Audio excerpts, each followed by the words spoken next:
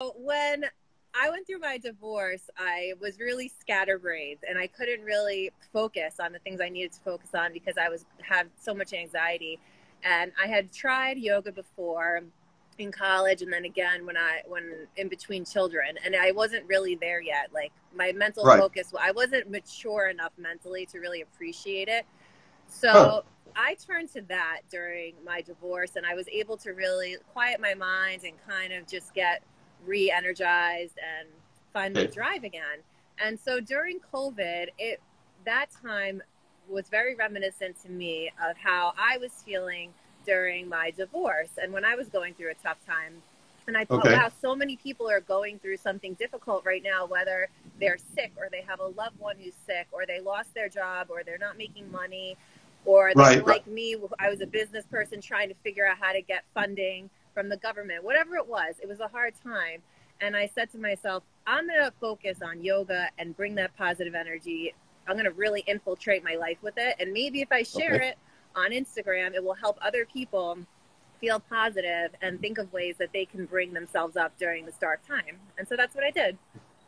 All right. So your objective went from just what you were going through, and this is what I find intriguing about you. You decided to also try to be a source of encouragement and positivity to others. So I think now, if you can release that vibe into the world, nothing bad can happen, right? Because it's positive for no, you and right, it's positive for other people right, too. right. And how could that backfire, right? How could that possibly backfire if you're actually trying to spark someone else, and that's what you've been doing? Because now you're going to refocus your energy.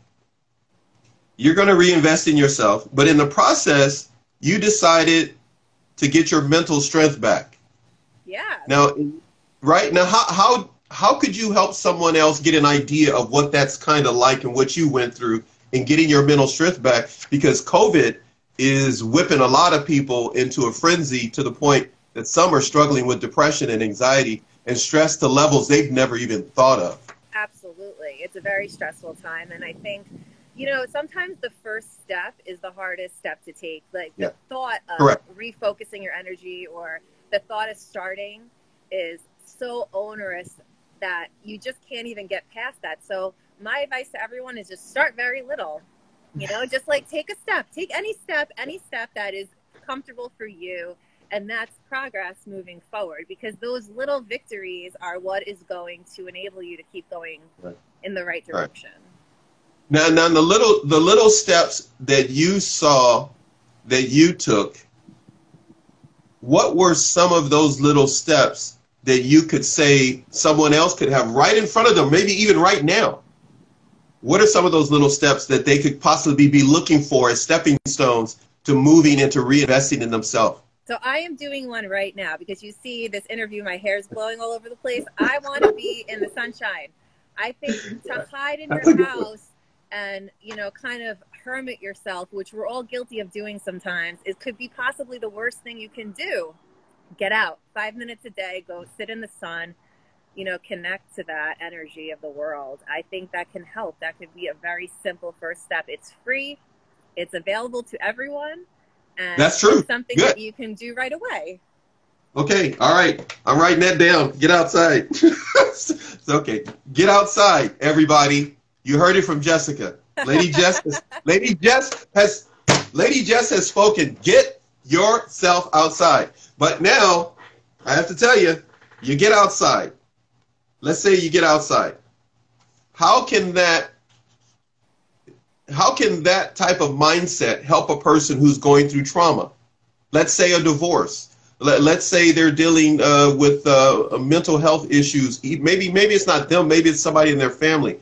How can getting outside and what other steps could you keep someone who's dealing with some type of mental health issue deal with as well? Okay, well, mental health is a broad term, and obviously, if you're diagnosed with something, these little life tips are not going to be enough, right, to get you where you need to go. So I'll Correct. focus my answer to your question on the regular day-to-day stresses that we all face, and right now Perfect. during COVID, or dealing with someone who might have Perfect. a mental illness, right? For me, when I was going through my divorce, my mind was just like scattered all the time, right? So I had to focus on something just to kind of get out of that mindset. So I went to yoga. For some other people, it could be the gym.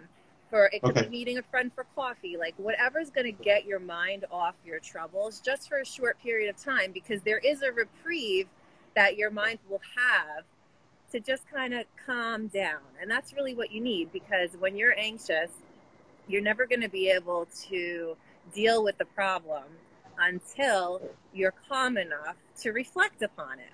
So whatever might give you that space to reflect, that's what you should start with. Okay.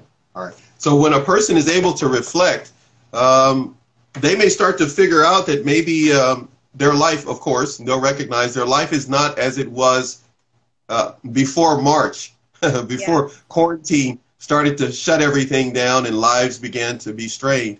So now that they look at their life, maybe their income is different, maybe life is different. You worked the stock exchange, right? At one time. You're business minded. You're a lady boss. Okay. No, I'm just saying I know you got that term. I seen it on your page, but I recognize that even more when we were doing the pre-show prep. But as a lady boss, how can people who have maybe lost their income rebrand or refocus their life and reinvest in themselves and start all over again? What are some suggestions you have for people? I think it's the best time to do that because, listen, we all get in a rut, right? Oh, this is what I do. This is who I am. This is what I enjoy. And you just kind of on repeat. And that eventually wears on you.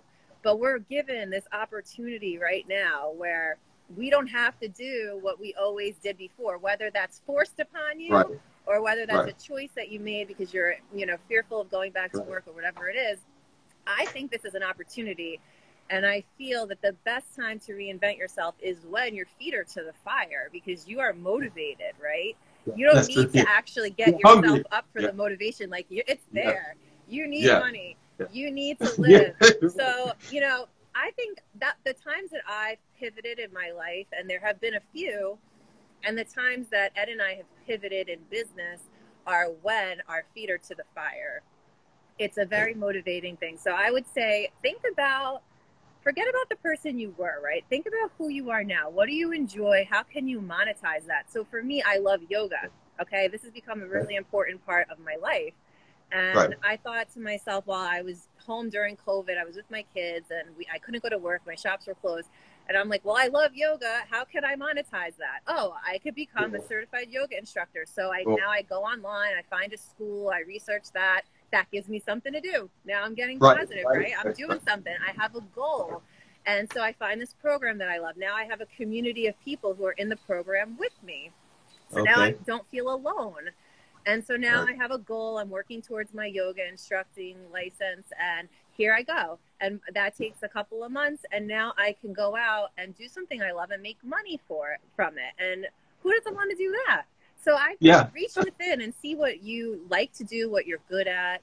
Sometimes those are not the same things. Sometimes we're great at something we don't enjoy, but maybe you push yourself a little bit. When I was in law school, I hated public speaking. It's a terrible trait for an attorney. But you're so good. But you're so good at it. Because I didn't lean into my fear. Instead of saying I'm scared, I'm going to shy away from that. I said, you know what? I'm going to join the moot court team. I'm going to go out there. I'm going to start speaking. And the more I did it, the better it became, and the more fluid I became.